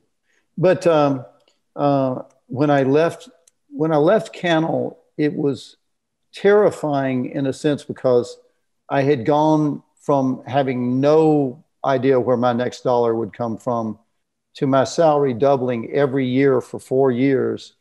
and then suddenly having no idea where my next dollar would come from. And I couldn't, having been Steve's protege and then getting sideways with him, I couldn't even get a meeting to pitch an idea at a network. And I went to features almost in desperation, and I decided that I would write that story that. So that was still lurking in the back of your mind. Oh yeah. And but there's a watershed moment in this. I felt the dark voices clutching at my insides, in screaming through my head, and my stomach was knotting up and my hands were trembling, and I found I couldn't write. And I started to get really afraid then, because I'd always been able to will myself through. That was my most remarkable trait, was just that sort of Scottish stubbornness. Like, no matter what the pain is, I can take it longer than you can dish it out. And I was finding that I felt I was betraying my sons, and I had. That's a terrible feeling. That. Oh, you were getting depressed? Was that what was happening? Yes. Yeah, well, the problem with depression is that it actually saps that will. Like, not only is it painful beyond description often, but it goes after the very thing that you would use to fight it. Yes, exactly. And my sons were the same age I was when my father had lost his job and had a complete breakdown. I mean, hospitalized and everything. And I felt that lurking, and I got on my knees and I said a prayer. And I had nowhere else to go. And I got on my knees and I prayed, what matters most to me right now is my sons. Yeah. And maybe the best thing for them is not that they grow up in private schools and German cars and, nannies and everything. Maybe it would be best for them if they lived in a house, even one without indoor plumbing, the way I lived when my father had his breakdown. But my father also showed me how a man gets up. And he did get up, and he came back to tremendous success. And I thought, if that's what you want me to show my sons, then please bring it on and please help me bear it. But if I go down in this fight, I pray I go down not on my knees to Hollywood, but standing up with my flag flying, fighting for what I believe in. And I stood up and I wrote the screenplay for Love and Honor. And that got me into the office of a young woman named Rebecca Pollock, who's Sidney Pollock's daughter. Sidney Pollock directed Out of Africa, Jeremiah Johnson, 3 Days of the Condor. And I told her the story of Braveheart in about 10 minutes. And she went, my God, go write that. And I said, do you want an outline or something? And she went, what? I'm going to tell you how to write Act 2. Go write that. And that led me into. What do you think it was about you that made doors open for you like that? It's quite a remarkable theme. I mean, these are all very difficult enterprises to gain a foothold in. And you tell stories over and over about people offering you the chance. Was that the salesman skill that your father had? Do you think? What was it? I have to guess, Jordan, because to see ourselves as others see us is clearly the hard thing. But I do think I am incredibly blessed that I had this salesman father whose heart was as big as the ocean, and I had this brilliant mother who was absolute steel inside and tender. I mean, she was an iron hand in a velvet glove. And that makes sense, because you think, well, you need the creativity and you've got that, and you need the discipline to work and you've got that, but that's not enough. You have to be able to market. You have to be able to make contact with people. You have to be able to communicate with them about your material, because otherwise you languish. But you had that Absolutely. too.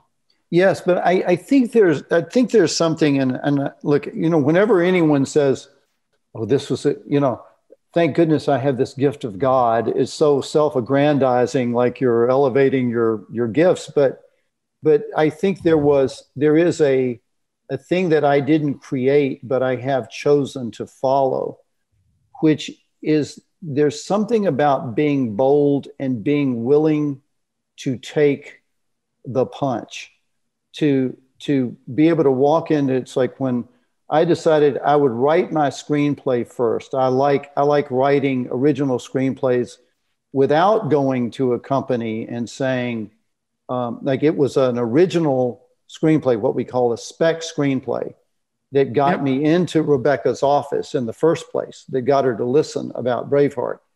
And there's an element of tremendous daring to say, I don't have to have your endorsement or your money to sit down and write this. And in fact, I like the equation of it to say, if I write this, and I've made this choice a dozen times in my career, if I write it and it doesn't sell, I will live with that. But I will have written what I believe. I will have written what I want. I will have written the movie I want to make. And if you say you don't want to buy it, the next guy might, and then you're going to look like an idiot. And that equation. That theme comes out quite strongly in Secretariat. Yes, it does. Because she pursues that investment in her horse, in that famous, remarkable horse. Yes, single-mindedly and yes. and at high risk. Yes, and I feel that there's something, and obviously we can be projecting this onto the horse, but the metaphor of the movie for me was, I wrote the song of the end credits, called "It's Who You Are." It's not the prize, it's not the game, it's not the score, it's not the fame. When every road looks way too far, it's not what you have, it's who you are. And that you choose your race and then you run. And I'll say that to myself over and over.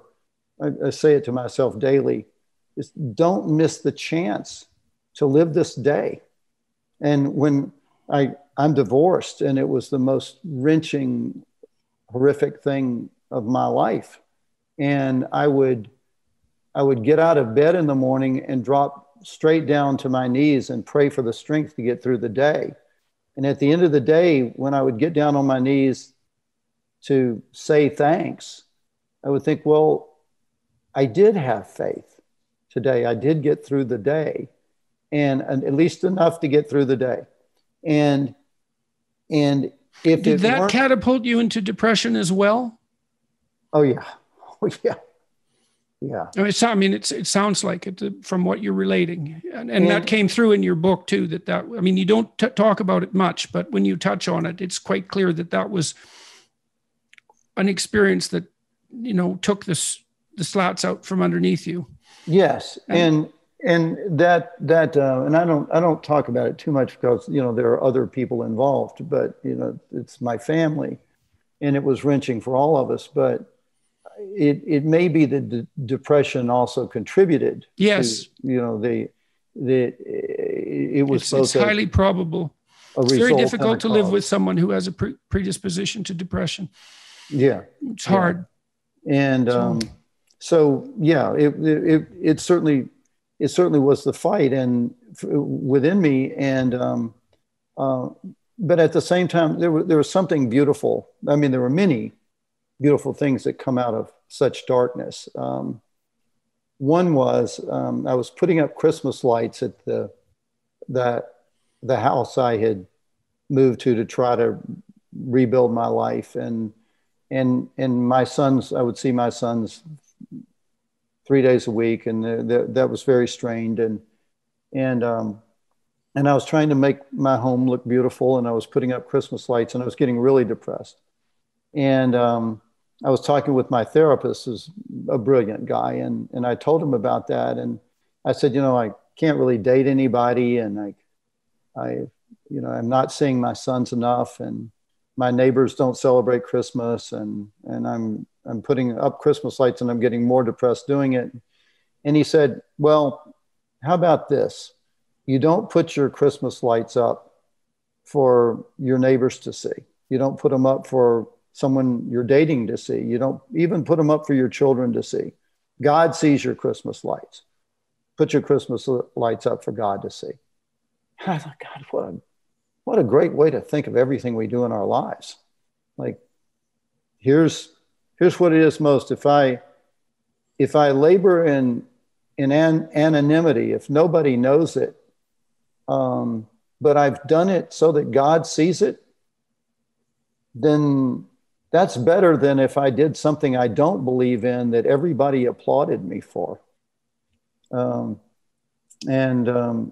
that's just been it's a choice I continually have to make and struggle with to affirm, but it's the one I really believe in. I don't think that people would create anything that was truly original if they didn't think like that. Because if it's original and surprising, there's no track record for it. There's no proof that it's valid, right? Exactly. You have to, there's just no option but to take the risk. And so if that line of thinking didn't exist, then there'd be no way that you would take the risk. Exactly. I mean, I was always the kid that... Maybe that's why creativity and religious thinking are aligned so tightly. It's that you have to make that leap of faith to produce something that's original, virtually by definition. Yes. And despite, you see that again, that theme sort of playing out in Secretariat, because all the advice that is given to the Chenery is her name, right? Ms. Chenery. She owns this horse, remarkable horse, and anyone sensible would have sold him because she was going to lose everything, including her credibility. Yes. But she didn't. And she was right, but there was no proof of that to begin with. That was a leap of faith. And I really don't see how you can do something original without that leap of faith. Because just as I said, there's no track record. Well, Jordan, I hadn't thought of this at all before this conversation, but it strikes me that there's something, as you mentioned, that in common with you and her. And when I say how isolating it is to take that leap, I got to know Penny. I've had the opportunity to make several movies about people who are still living when the movie's being made. And every time I do it, I swear I won't do it again because I'd rather be free to, yes. But I got to know Penny, and boy, there was fire in that woman. And she was well into her 90s when we started making Secretariat, and she was incredibly attractive. Her eyes were so full of life and were so direct. And when we went to the Kentucky Derby together right after the movie was made, which was certainly a magical moment, we just made the movie, and now we're going to, it's the next running of the Kentucky Derby. And I got to go with Penny. And of course, Penny's at Churchill Downs. She was a rock star. And, everybody knew we were making the movie. Is Disney movie is going to be seen by a lot of people. And we saw the race together, and everything builds up at the Kentucky Derby to the Derby itself. The Derby is like the eighth or ninth race of a whole day of racing. So, and then there are races after the Derby. So when the Derby was over, it builds this crescendo. Everybody walked back into the party rooms and forgot us. And I was left out on a balcony, just Penny and me. And we're standing there together, and I thought, okay, this is a sacred moment. And this is probably going to be the last time I see her. And she looked down at the horse that had just won. They had taken the saddle off the horse and were kind of cooling him down. And she looked down and said, that's a well-bred horse. Just casual comment. And I looked at her and said, Penny, we've come to the end of this movie process, and now it won't be in the movie. But tell me, what did you not tell me? What did you want to say that has never been told? What have you kept from me? And she paused and she looked down at the box seats where she would sit as an owner. And she said, I sat down there alone every day, alone. The other owners would tolerate me, but they never accepted me. And I just thought about that. There's that cost of stepping out there, of leaping out there alone. And the thing to me about it is like there's a rabbi. Then you have to believe it's worth doing for itself. Yeah, exactly. Right. And in a way, you hope it's worth doing, but you don't know. I have a friend here who's a rabbi named Mordecai Finley. And, for anybody as Gentile as me, it's always fun when I say he's my rabbi. And Rabbi Finley was a Marine. He's a brilliant thinker. A friend named Steve Pressfield, who's an incredible writer, wrote a book called The War of Art, which you'd be very interested in, I think. But Steve Pressfield was investigating his own faith. He had decided to look into spiritual matters, and he asked me to go along with him to Rabbi Finley's lectures at the University of Judaism. And Rabbi Finley is a very practical guy. He's got a son in the Marine Corps. He's got a daughter in Israeli intelligence, and he's a tough guy. And he said, people say, follow your heart instead of your head. Well, your heart's the only thing less reliable than your head. So that statement sort of sat for a minute, and somebody raised their hand and said, well, then how do we know what to do? And Rabbi Finley paused for a long time, as you do, by the way, when like you're considering the question afresh. It's not like, oh, here's my pat answer. It's like, well, let me find what's the true answer right now. And he paused like that, and he said, a couple of times in my life, I've been hanging by my fingernails over the abyss. And I let go because I couldn't hang on anymore. And I fell into the arms of God. And he said, I didn't know it would be the arms of God when I let go. If I had known it, it wouldn't truly have been letting go. And I was sitting there in this crowd of people going, and he looked at me and pointed at me and he goes, Christians know this. Christians know grace. In our tradition, we have to sort of look for that concept. It's there, but we have to look for it. But he said, it's grace. And I think about that. I don't know every time when I sit down that I'm not wasting my time, that I'm not just going to ruin, a ream of paper or that I'm not going to beggar my children, or I'm not going to write something that somebody's going to hate. But my mother had a saying she gave me when we had just made We Were Soldiers and my father died, as it's written in my book about at the end of We Were Soldiers, my father passed away. He died on 9/11. And we, after his funeral and I was back to work, I was calling my mother every day, and I called her and said, how are you doing? And she said, well, I'm doing okay. How are you doing? And I said, well, I'm nervous today. And she said, why? And I said, well, we're testing the movie tonight. We're going to have its first public test. And she said, well, why does that make you nervous? And I said, well, there are a lot of people that come to these things intentionally just to be snarky, just to sling mud at you. And and when you've put your blood and your sweat and your tears and your money into a work, and you know people are going to do that, it kind of makes you nervous. Yeah, I would say so. And my mother said, well, honey, if they crucified Jesus Christ, there are going to be some people that don't like you.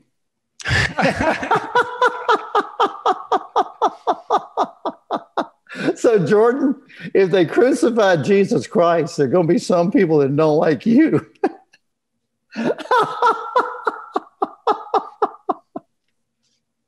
You know, I would like to talk to you for another 3 hours. Oh, me but too. I think that's a really good place to stop, I think. Great. And I really enjoyed that. And it was delightful to hear your stories and to talk to you. And I'm so happy that you decided that you participate in this podcast. I think people will find it quite interesting. So I should ask you what you asked Patty. Is there anything that we didn't cover that you'd like to let people know about? You know, Jordan, I think the big thing I'm trying to figure out right now, and again, I draw inspiration from you in this, to be a teaching professor and to start to lecture, to start to use media and to find an audience in different ways. I love making movies, and it's my calling. I love music too, and I'm trying to figure out how to get it all out, how to just do it, and to let people know it exists. And I'm not sure the proper way. In anticipation of doing this, I made a little website for the new song I wrote called Praise Ye the Lord, because I think an affirmation right now is what we really need to do. Look at all that we have going for us instead of listening to fear. So I'm trying to figure that notion out.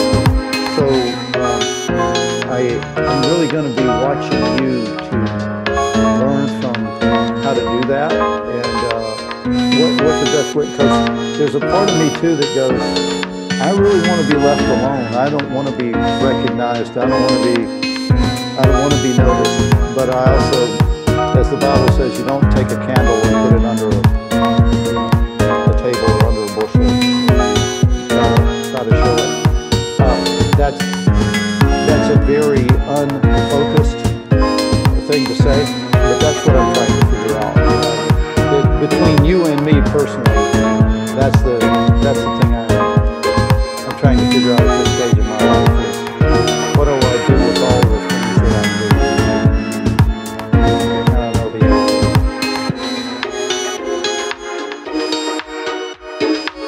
I think it's really helpful to let people see into your life a bit. You know, people are so fascinated with what goes on in Hollywood, what goes on with people who are creative. To say what it's been like, to talk about that's interesting and compelling. And so we managed to do some of that today. And so hooray for that. And I tell you, I'm very much looking forward to this new movie. Do you have a title for it? The Swiss Guard. And how about a proposed release date? Any idea? It would probably be 2022. And, I try to make the kind of movie that I would want to see, that I would want my sons to see, those are the people that I love to see. So it amazes me that you and your wife watch Secretariat, and that thrills me. So I hope this is a movie that would be worthy of your time to sit down and watch it. I'm very much looking forward to it. I hope we get to talk again. Me too, Jordan. All right. Me too. Let's stay in touch. Thank you, my friend. All right. Thank you. God bless you.